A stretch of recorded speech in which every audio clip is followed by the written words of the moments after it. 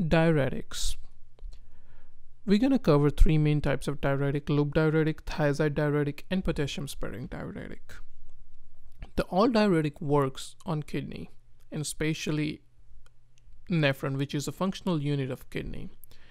We're going to talk in detail about each diuretic's mechanism of action, what are their side effects, in which disease condition we use, and the nursing consideration. Okay, so let's talk about first loop diuretic mechanism of action.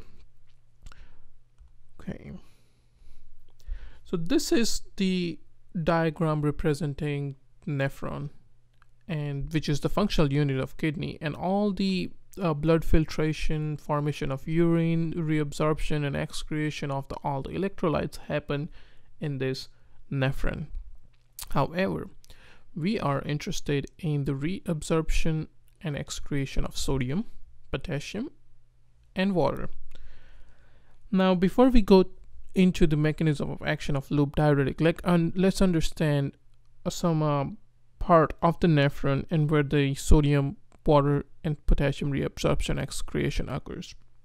So first of all, proximal convoluted tubules, where about 65 to 70%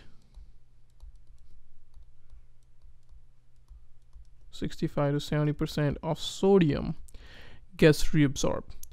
There is no diuretic that works here.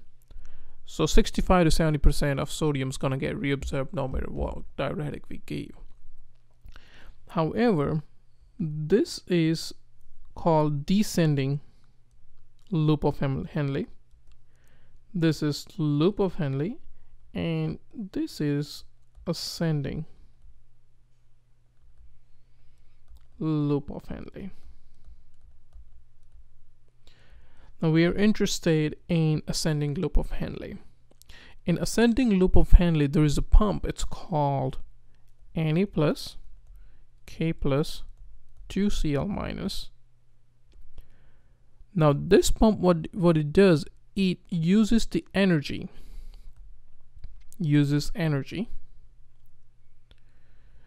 to reabsorb sodium, potassium, and chloride back to the blood. Now, when sodium gets reabsorbed, water is going to follow sodium. So water is going to get reabsorbed as well in ascending loop of Henle. Now here, about 25% approximately, sodium gets reabsorbed using this pump, which uses the energy as well. Now loop diuretic inhibits the whole pump. Loop diuretic inhibits this whole reabsorption process. When the sodium doesn't get reabsorbed, potassium doesn't get reabsorbed, and chloride doesn't get reabsorbed, water is not going to get reabsorbed as well. And when water doesn't get reabsorbed, if you look at it here, right, the ascending loop of Henle, it's going to go from here to the collecting ducts, and from there it's going to get excreted through urine. So sodium, water, and potassium and chloride, they're all going to get excreted through the collecting ducts without gets reabsorbed, since loop diuretic is going to inhibit the pump. Since we understood that mechanism of action of the loop diuretic, let's just talk briefly what it does on the nephron, and especially more in detail like ascending loop of Henle. And if we know this three main mechanism of action of this loop diuretic, we'll be able to understand the side effects and also the nursing consideration as well. So it prevents the reabsorption of sodium, water, potassium, and chloride. Okay. Now indication, because of this, it excretes the water. It can be used for the prevention of edema. We can use this medication to prevent the edema that happens in the heart failure, pulmonary edema, hepatic failure, or hepatic cirrhosis, or chronic renal failure. This medication is also used to treat hypertension, especially furosemide, or also we call this one as a Lasix or water pill. This particular drug physician uses quite often to treat hypertension as well. The next slide, we're going to talk about the side effects, nursing consideration, and contraindication. Now, as we talked, the mechanism for action, it affects many electrolyte reabsorption in kidney. So the first side effects is electrolyte imbalance, which the first one is causes hyponatremia. Now, when we cover lithium medication, which is bipolar medication, we'll go over why the hyponatremia can cause the lithium toxicity. But like, since this medication can cause the hyponatremia, and if a patient on lithium medication for bipolar, that can cause serious lithium toxicity. It can cause, since the hyponatremia, because of the hyponatremia, it can cause the central nervous system changes, such as headaches, changes in level of consciousness. So we have to look for those symptoms as well. Another electrolyte imbalance is a hypokalemia. Now, due to the low potassium level, now the normal potassium level is 3.5 to 5.2. Okay, so usually if a hypokalemia is lower than 3.5, now it can cause the cardiac arrhythmia and also the digoxin toxicity. Also, we will talk about digoxin when in cardiac glycoside slides.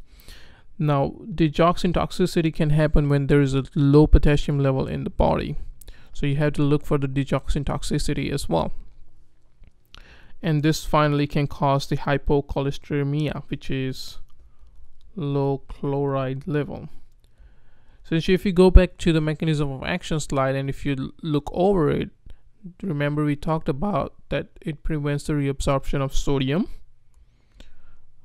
potassium, and chloride. So it's kind of self-explanatory that why this medication can cause the hyponatremia, hypokalemia, and hypocholesteremia. Now, also as a nurse, if a patient on this medication, you want to monitor the electrolytes, sodium, potassium, chloride, magnesium, and calcium, okay? This medication also can cause significant hypotension, and that's why you have to teach the patient about their side effects like fainting and dizziness. And since this drug also excretes significant amount of water and causes diuresis, we have to teach patient to look for the signs and symptoms like thirst, dry mouth, significant weight loss, low urine outputs, usually less than 30 ml per hour. This medication also can cause the ototoxicity, and one of the signs of the ototoxicity is tinnitus. So you have to look for, which is basically ringing in the ears. Okay. So what we have to teach patient and what the nursing consideration. So first of all, have to tell patient to eat high potassium foods because it causes the hypokalemia, such as bananas, potatoes, or whatever, like the high potassium containing foods. I have to tell them like monitor for signs and symptoms of hypokalemia, such as nausea, vomiting, and generalized weakness as well. We have to tell them monitor their blood pressure daily. Okay, and avoid using other ototoxic medications such as gentamicin. And since this medication can cause sudden change in blood pressure and can cause the hypotension, we have to educate patient that to avoid sudden changes in the position, rising slowly from lying position to sitting and so forth. They can't just change their position suddenly because it can cause significant decrease in blood pressure and can cause the dizziness. So what are the examples of loop diuretic? The first one is furosemide, which is widely used, Toesemide, Bumetanide, and ethacrynic acid. I haven't seen this medication used quite often in patient. I've seen the furosemide and bumetanide because bumetanide is a really strong loop diuretic compared to furosemide. So if they really need a huge amount of diuresis, they prefer to use bumetanide compared to furosemide.